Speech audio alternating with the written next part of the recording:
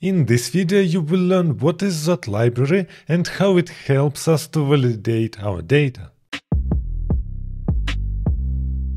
As you can see here, I am on the official website zod.dev, and here we have a single line of TypeScript first schema validation with static type inference, which actually means we will use this library if we have some object and we want to validate it through specific rules. For example, you have a user and you have name, ID and age. And then you can create a schema where inside you are defining rules and then you just check your object if it is valid or not. And the most interesting point for me is that Zod is not the first library that can do such stuff. We had previous libraries like, for example, Yoop, which was also quite popular.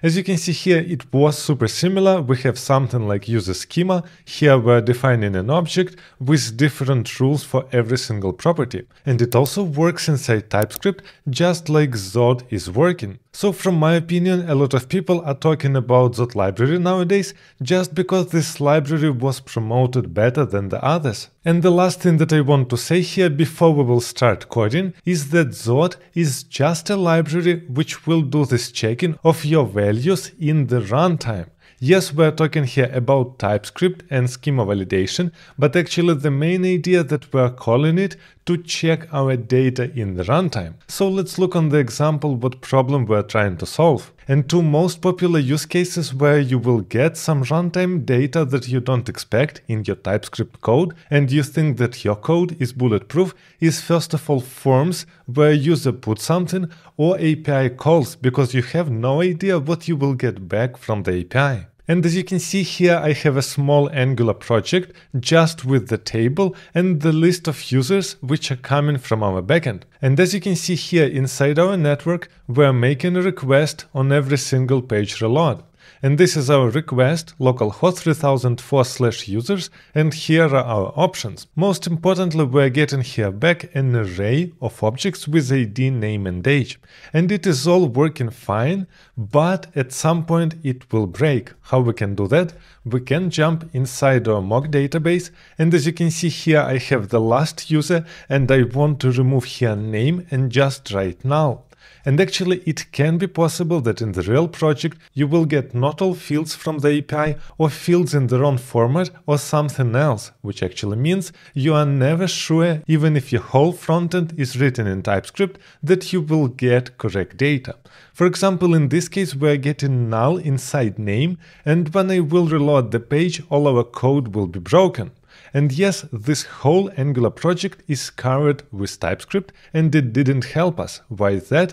Yes, we have runtime issue because we can't treat property of null. So what we are doing here inside our service, we are trying to get a name from the user when we are getting it from API and just transform it to uppercase. And in our case here, in the last user, we got null, which was not expected for us, and we can't call uppercase. And actually Zod fits really nice in this use case because we want to validate our API objects before we start to work with them on the client. And the first step here will be to install the library. This is by here yarn add Zod, and actually this library does not have any dependencies at all. Now let's look on our code. Inside source, app, user stable, I have types, and here is sorting, this is fine, and user interface. This is just TypeScript interface. It does not exist inside JavaScript, inside runtime. This is why we can't really do anything with it. This is why what I want to do now, I want to create a new file, user.model.ts. And now inside here I want to import z from Zod. And now here we can define a schema for the user. So let's name it user schema. And we're calling here z.object, and as you can see it is fully typed with TypeScript, which means you are getting really awesome autocomplete, and inside we're defining all our properties. And we have just ID, name and age. So here ID will be z.string, then we have here name, also string, and the last one here will be age, number. And actually you can make all these objects and conditions much more difficult, like is required, you want special length and so on, but our case is really easy. So we defined here our schema, but now we want to define a type from this schema. So here I will write export type, and here we will have user type. And we are calling here infer method, and we are providing inside type of user schema. So what this does, it creates for us user type, which is a type with the ID, name and age. And this is essentially what we wrote here. But we can't really use our interface inside runtime. This is why this interface is useless for us. Here we have user schema and we can use it in runtime, because this is just an object with functions inside. And from this object we can get a data type. And this is exactly the data type that we want to use in our whole application. So now we have our user schema and user type. Now we can jump inside our service, user service, and as you can see here I have just a single getUsers method which gets our data from the API with sorting, but also after this we are getting from HTTP this user interface array. And actually, as you already saw, we don't need user interface, we can completely remove it, because we want to use this user type that we just created. This is why here I will type user type, and this is exactly the same like it was previously user array, but it was generated from our schema. This is why here we have user type array, because we are getting an array of our users. And as you can see, the whole code is working the same. But actually we didn't do anything, we simply used this user type. What we want to do now, we want to validate our object against our schema. This is why actually here before our map I want to write one more map.